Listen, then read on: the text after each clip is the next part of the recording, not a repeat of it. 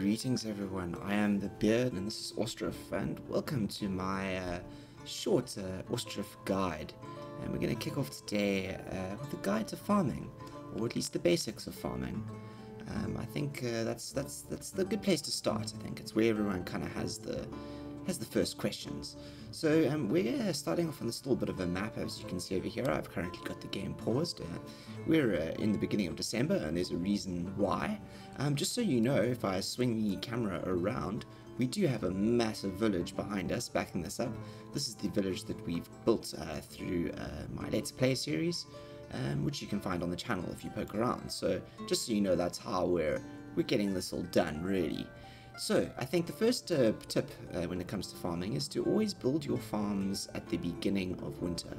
And the reason why is that you want your builders and your construction crews to be focusing on building the farms during winter, and during summer you want the people actually farming. So the first thing to do is actually place the farm. So let's go ahead and select the farm, and what we're going to do is we're going to swing the camera around here, and we're actually just going to pull up the farm right down there. Now, as you can see, once you've placed the farm, you can't actually do anything. You can't spec out any of the fields, place any of the fields until the farm is built. So let's unpause the game. In fact, we're going to push it up to 3x speed, and we'll swing the camera around slightly, and I'll join you once the construction crews have managed to build this little farm, and we'll kick off with the next set of tips. See you in a few seconds.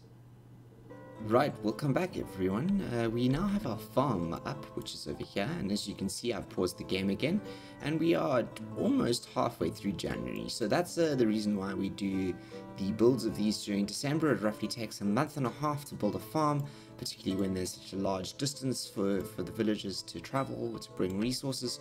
So we always try and build our farms during winter. So that's tip number one. Now that we've got the farm, we can go ahead and we can add fields. We can place the fields that will be attached to this farm. Now you can place assign 6 fields to each farm in total. You do that by clicking the add field button up here once you've clicked on the farm. So there's the field. Now what we're going to do is you can kind of place the fields wherever you want. I recommend using this as if this is the entrance of the farm, all the workers come into the farm, gather their tools, seeds, and then come out and plant or harvest or whatever. So it's a really good idea to kind of try. I like to keep this as the main sort of thoroughfare or road, or farm road, if you will. So I like kind of, let's see what we can do. Let's see if we can put the first field out there like that. The best size that I've found for farms is 25 units. So there's 25 units. Out to 25 units, and then back out to 25 units. That is generally the best size for a farm.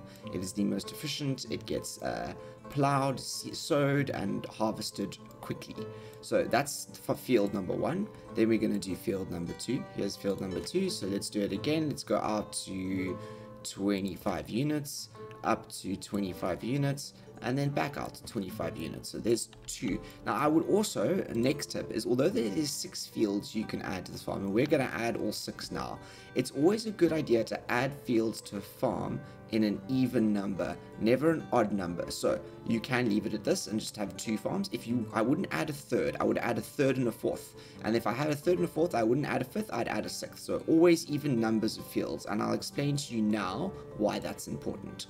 So field number 3, let's just add the third field. Let's just put the third field over here. Again, 25 units, 25 units, and 25 units. And there we've got our third field going up the hill here.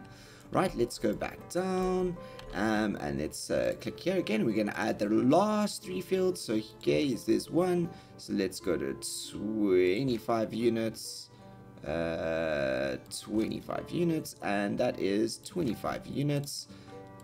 Next one, 25 to 25 to 25 to 25. Cool. And then let's do the last one, 25, 25, 25, 25. So we now have 6 fields. All of these fields, as you can see, are assigned to this farm, and you know that they're assigned to this farm because of these lines that get dropped down. Alright, next step is to now activate these fields and start the crop rotation, but you can't start the crop rotation until you've hired a farm manager. So first things to do is let's hire a farm manager. Hire the farm manager. Let's unpause the game. There you go. We'll unpause the game. We're running now, and we should hire a farm manager fairly quickly. There you go. We've got a farm manager. So pause the game again. Pause the game again because we want to stay in winter before we've reached the end of winter. So with just the farm manager here, we can now enable crop rotation. As you can see, we know that we can do that because we now have a plus button next to all of the fields. Right, the next important thing to notice is that there are these little markers here. So we've got the orange, the green, and the blue. These here represent the nutrient or mineral quality of the soil, and different crops need different amounts of these various nutrients or minerals to grow. And I explained to you how to make sure that you've got that all kind of planned out. And as you can see at the moment, all of our fields are sitting at 100% of all of those nutrients and minerals that we need to grow plants, which is a really good thing. So let's start by planning out our first 2 fields. Now we're always going to plan the crop rotation of fields in groups of 2. That's why we like even numbers of fields. So first of all, let's start here with wheat. So as you can see here, wheat requires 50% of orange and 60% of green to grow. So if we grow wheat in this year, we can then, the next year, we can't grow buckwheat because, we can actually grow buckwheat because we've got 20% of the green left over, so there's more than that left enough over, and we can grow, we can definitely grow because there's enough of the blue mineral left over. So let's do that, wheat, buckwheat, right? Now, let's do this field here, wheat. What else can we grow? We can also grow potatoes. So potatoes we can also grow because that's 50% and 50% and 30% and 30%. So there you go, we can grow wheat and potatoes. In fact, let's do this. Let's grow potatoes there and wheat so we get a bit of variety. Now, once those 2 crops have been grown, there's going to be not enough minerals left or nutrients left in these fields. As you can see, we would have exploited them all by growing first all the wheat, which would have used up 50% and 60%, and then the buckwheat, which would have used up 20% and 60%, and then none of these here we could grow because these are all require more minerals than are available in the field after those 2 crops have been used to grow some more. So what do we need to do? We need to make that field fallow. So that'll reset us back up to 100% of these nutrients. And this one, same thing, so fallow. Right, now this gets us down to why we get always, another good reason why we always do this in groups of 2. So this means that our second field here, we want to try and have the fields alternating. So we don't want all of these fields fallow at the same time, and we don't want them all active at the same time. So what we're going to do on this one here is we're actually going to leave this one. We're actually going to go make this fallow here and this fallow here. So in this year, there's 4 fields active. In this year, 2. So this down here, what we can actually do is we're going to change this to fallow and fallow. So that means at any year, there's going to be, at any point on any year, there's going to be 4 fields that are working and producing and 2 that are fallow in this case, right? And it's going to cycle, and you'll see how that cycle goes right now. So let's do the next set. So we've set our fallow cycle for all of the fields by setting up the first one. So let's now then go to the next field. So after this field here, we want to do wheat there, wheat there. Let's grow sunflowers here, and let's do buckwheat over here because sunflowers are really useful, and we'll explain why sunflowers are useful just now. And then on this field here, let's do sunflowers, and let's do hemp because that's kind of cool. And then we're going to do a fallow and a fallow, and look at that.